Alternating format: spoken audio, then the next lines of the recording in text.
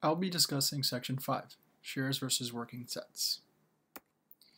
The idea behind this section is that in order to put forth this idea of server consolidation, that is, using this one physical server to serve the needs of a bunch of different VMs, we must implement a strategy that can guarantee performance to different clients. Traditional operating systems often use memory allocation to improve system-wide performance metrics. But this can be problematic because in a server such as the ESX server, we want to guarantee performance to certain clients based on certain priority metrics.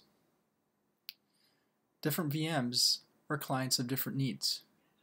Sometimes we need to prioritize VMs because they're more important, or sometimes we'll just prioritize a VM because a service provider is paying more for that particular VM. ESX server uses a new allocation algorithm that is based on the author's previous work. The algorithm is capable of achieving great memory allocation while it maintains memory performance isolation guarantees. That is, it will be able to allocate memory efficiently while taking into account the different needs of the VMs based on their priorities. In addition to the algorithm itself, there's this new explicit parameter that allows system administrators some control over the relative importance of the conflicting goals of whether to utilize memory more efficiently or to achieve more memory performance isolation guarantees.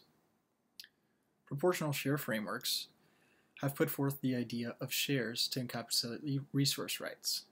Basically, the idea of shares is similar to that used in an economic sense, where shares represent the relative ownership an entity has compared to some other entity.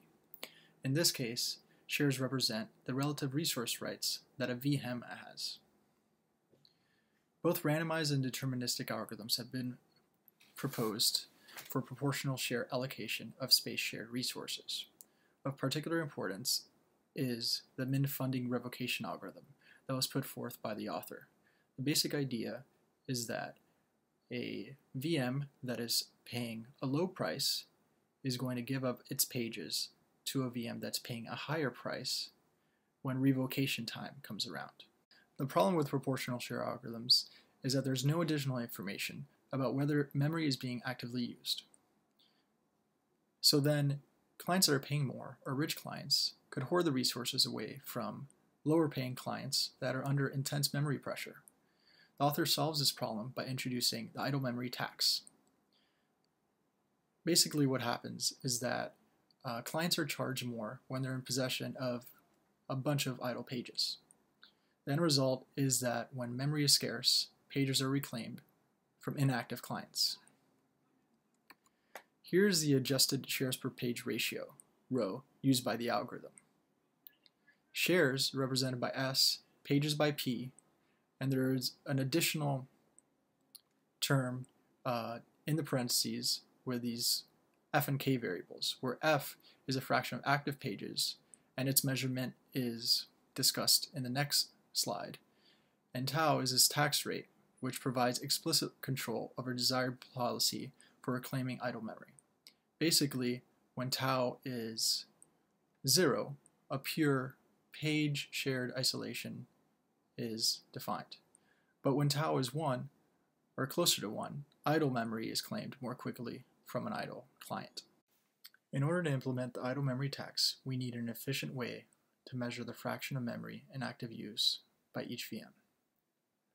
One possibility of doing this is to get the information from each guest OS, but this could be problematic because each guest OS may be using different metrics. Additionally, an OS is typically making measurements on a per process basis, which is not suitable for our purposes.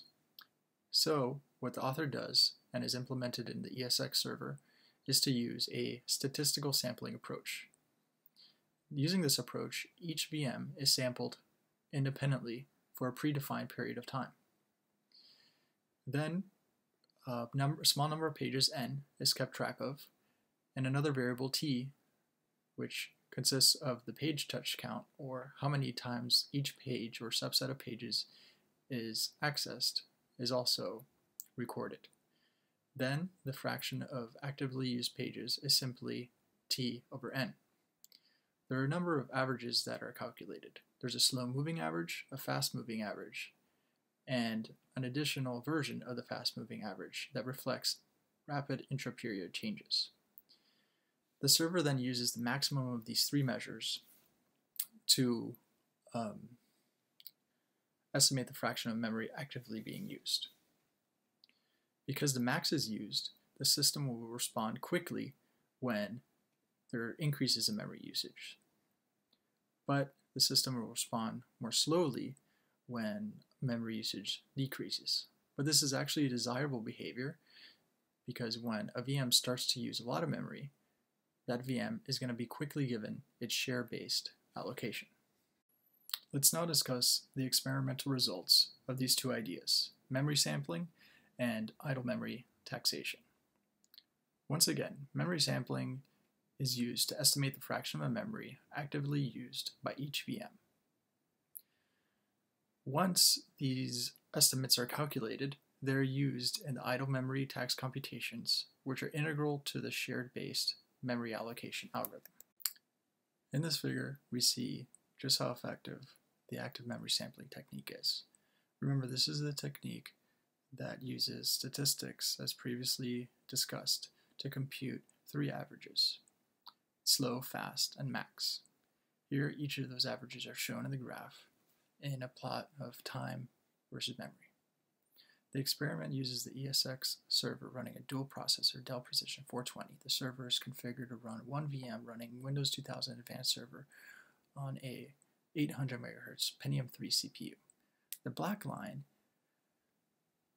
begins by accessing just 0 megabytes. It represents the Toucher Windows application that initially is accessing 0 megabytes, goes up to 250 megabytes, goes down, and then finally terminates and is accessing 0 megabytes. If this were an actual good estimate, then all these lines, all the estimates, should pretty closely follow the black line. And indeed, that's what we see. Not only that, but we also see that as more memory accesses are made, the max line most closely follows the black solid line, which is that desirable characteristic we discussed earlier. And as fewer and fewer memory accesses are made, the slow line is more closely following the black line. One final note is that the CPT arrow is caused by the Windows 0 page thread, discussed more in paper. This figure shows how effective the idle memory tax is.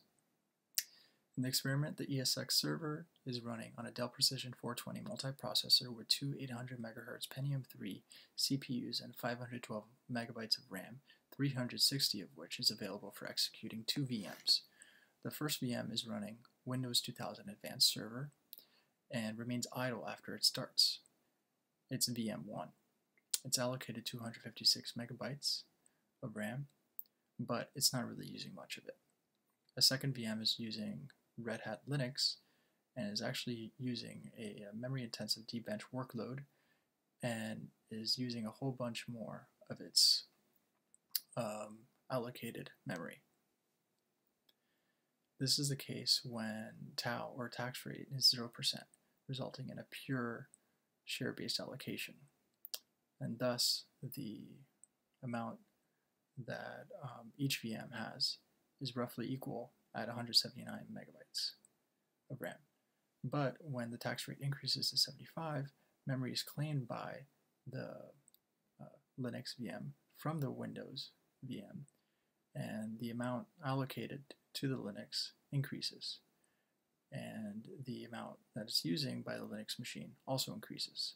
This increases the amount of performance of the Linux machine by about 30%.